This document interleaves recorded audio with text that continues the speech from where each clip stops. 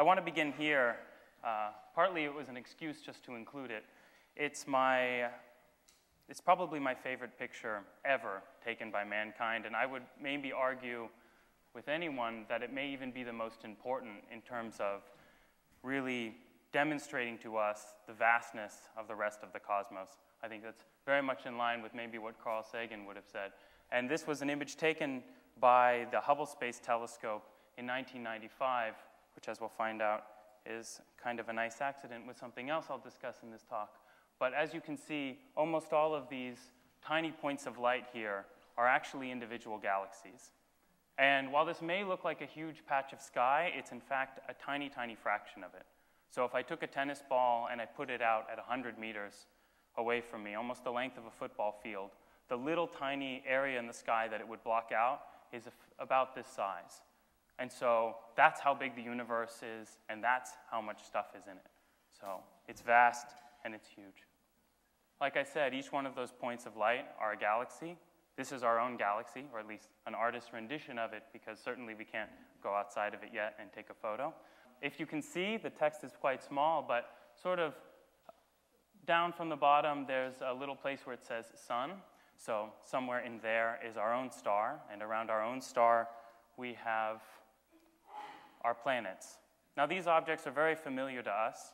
They're very familiar to us even from our ancient cultures, because from the perspective of, let's say, an ancient mariner thousands of years ago, looking out into the sky and trying to navigate at night, the moon and the sun, of course, played very important roles, and then there were the stars. But amongst these stars were a couple stars which actually moved separate than all the other ones. And these are, of course, the planets, or at least the visible planets that they could see with their naked eye. And in fact, the word that we call planets is from the Greek, meaning wandering star. So it's quite appropriate. Now, one other thing I want you to take away from this slide is that there seems to be an order in how these planets are arranged. There's these small rocky planets close to the star, our sun. And then further out, there's these large planets, which I will call gas giants, colloquially known as gas giants. And then further out, we have what I would call planetary underachievers. So you'll notice maybe this doesn't quite match your children's placemat version because Pluto isn't there. It falls into that category along with a bunch of other objects. And they're sort of the remnants of planetary formation. So another thing I'd like you to notice about the solar system, which is depicted more clearly in this picture, is that almost everything, like I said, aside from Pluto, this planetary underachiever, is orbiting in a nearly circular orbit. Everybody's going the same direction, and they're in what looks like a disk, and this disk cuts directly through, you can't necessarily see it in this picture, the equator of the star itself. So our own sun is also rotating, and the planets are rotating in the same direction. The question is, from an astrophysical standpoint, is there a reason for this? Is there some sort of physics and chemistry principles which gives rise to the structure that we see? So the actual fundamentals of chemistry and physics are very, very well understood, but taking those and shaping them into an astrophysical model where you've cut out all the unnecessary parts is a very difficult task. And astronomers have been trying to do that for some time, in part because planets are very near and dear to our heart. And they've developed something which seems to actually do a very good job. It's this core accretion model, as it's known, and there's a bunch of stages of where different physical phenomena sort of take over, and it gives something which looks like our solar system, which seems very, very convincing because that's the only data point that we know. And from that, what else is out there? Is it possible for us to find other planets, number one? And number two, if it is, what is our theory, or at least our ideas of how planetary formation going to actually hold up when we encounter these new systems? Now, I would like to pause here and just state that 50 years ago, maybe even 25 years ago, you could very much argue that at least not within 100 years or maybe 200 years would we ever have found what's known as exoplanets, planets around other stars. And that has actually changed, and it's changed in very, very dramatic fashion. Okay? So you can go online and you can check the Exoplanet Archive, which is maintained by JPL and Caltech, courtesy of NASA, and it will give you an updated number of confirmed exoplanets, multi-planet systems, and Kepler candidates. Kepler will come up a little bit later. And of course, the number is quite vast. I mean, there's plenty of these systems, and it's not that these are all the systems in our galaxy. Far from it. They're just some of the nearest ones, which we've been lucky enough to get good measurements of, right? And you can make estimates of what the total population is in our own galaxy and thereby in other galaxies, and it's absolutely tremendous. And so not only have we seen them, but we have an indication that they're very, very, very plentiful. Okay, so how do we actually take these measurements which tell us that there's other planets out there? So the first thing that you would imagine is just somehow looking for them, like in the way that you look at other stars or you look at nebulae or other galaxies. Now that turns out to be too hard because stars are very bright, and these planets are relatively close to these other stars. And so in order to image something which is very faint next to something very bright, you have a problem. So an often used analogy is like trying to look and find a firefly flying around a lighthouse. So it's very, very difficult, and so you have to resort to more crafty techniques.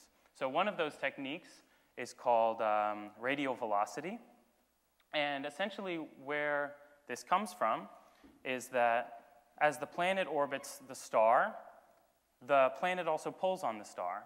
And even though the planet is much smaller than the star does move, and even though it only moves a very small amount. And so if you have sensitive enough measurements, what you can detect is not actually the movement of the star itself, but what you detect is you detect how the color of the star changes as the star moves towards you and away from you. So this is what's known as the Doppler shift, and it happens in a lot of wave phenomena. So for instance, the classic example is when a car drives by you, you sort of hear the sound with increased frequency as it comes towards you, and then lower frequency as it goes away, so it's vroom, right? So it makes that sound. So similarly, the light from the star will become blue shifted as it comes towards you, and will become red shifted as it goes away from you. And so if you take a bunch of pictures of these stars and you analyze the color that's coming away from them, over some time period, what you'll see is you'll see some nearly sinusoidal curve, which will tell you that the star is moving around. And if you have very, very accurate measurements, you can determine how big and how far away the planet is that's perturbing the star. Okay, so that's one of the techniques. Now, a second one is called transit. And effectively what you do here is you actually look at the amount of light coming to the telescope, to the observer.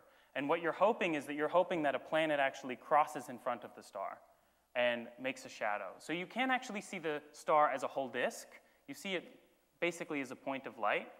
And really what you're doing, and what this graph is supposed to represent, is it's supposed to represent the amount of light that's coming to you, and it takes a little dip for some period of time, and then goes back as the planet crosses in front of the star.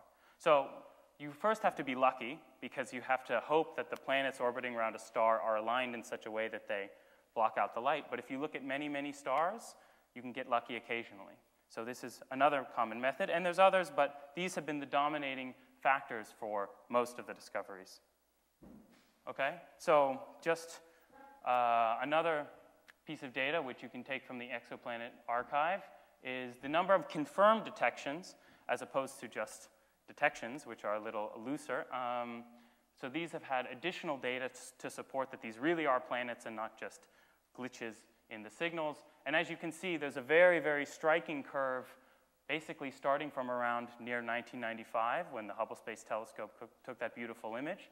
And we've gone from knowing a handful of planets, which was in and of itself an amazing discovery that we could discover these things at all, and now we just have hundreds and now thousands. And as you can see, there's this extra big bar on the far right in 2014 coming from mostly transits, which comes from this one telescope, the Kepler Space Telescope, which looks out at a section of stars, thousands of stars, and just stares at them and hopes that planets cross in front of them.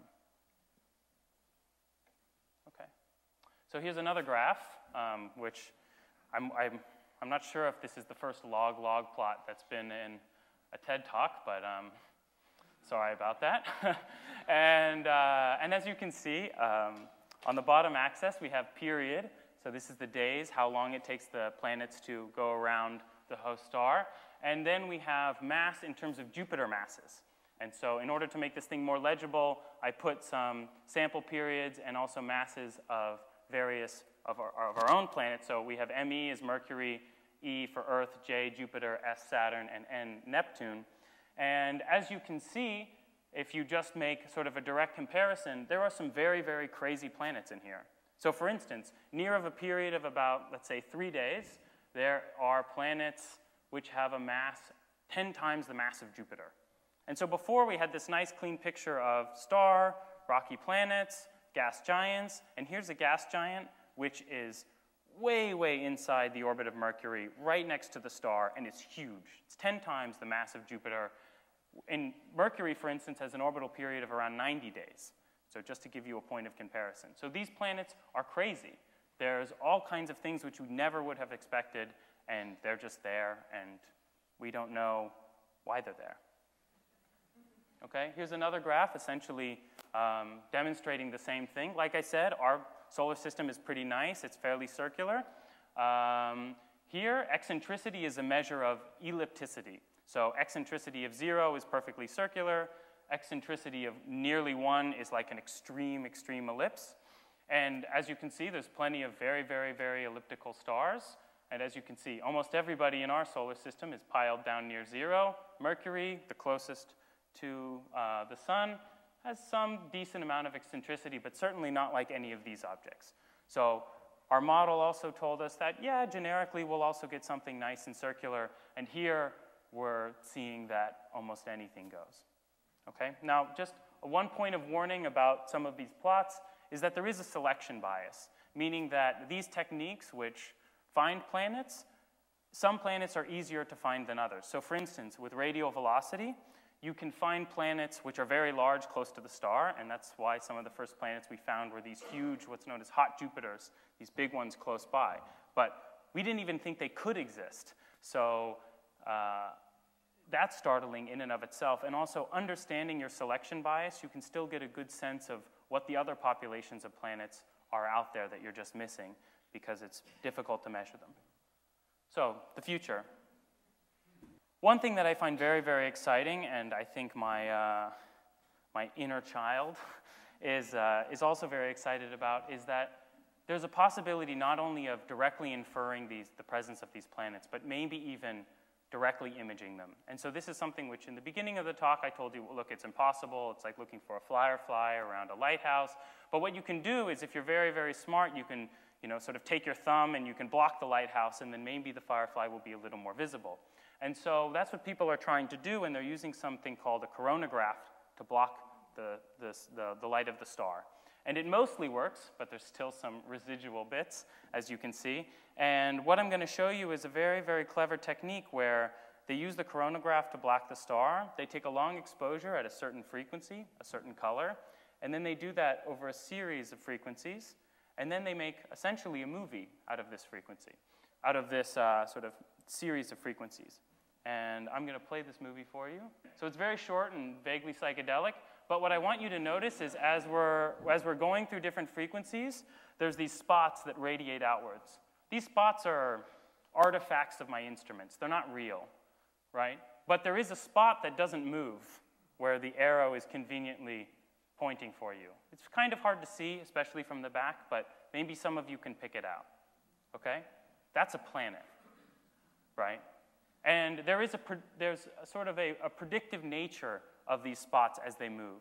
And so what you can do is you can use fancy computer vision algorithms to actually remove all that junk that we had to sort of watch in that video, and then you can get an image like this, and you can see that these objects are actually the ones, like I said before, they're not the ones that move, those are real planets. So these are some of my colleagues who've done this work. They are from the Museum of Natural History, the American Museum of Natural History, and with some other institutions. And for instance, this is a star HR 8799, a very sexy name, but around it they were able to image 4 separate planets. And it is at the relatively close distance of 128 light years. So that's it for, maybe that's a taste of future observations to come. Additionally, there is also the possibility of being confronted by the fact that we clearly had no idea what we were talking about, right? So it's not like we didn't understand physics, and it's not like we didn't understand chemistry. But taking those two things and putting them together and coming up with a simplified model, which is, tractable, if you will, is a very, very difficult task.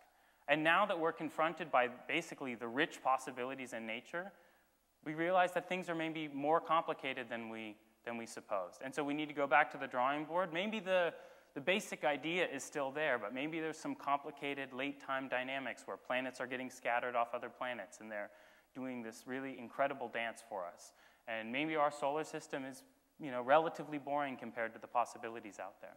So I think the two messages I want to convey here is that, number one, we're in a very exciting time. I think certainly within our lifetime, maybe even in the next 5 years, we will be able to find a companion Earth.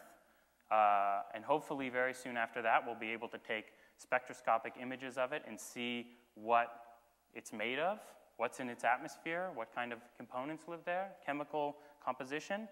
And secondly, there's just a lot of work to be done. And this is like good science. This is how science makes progress, right? We have to be confronted by new results and confusing times. So thank you very much. I appreciate it.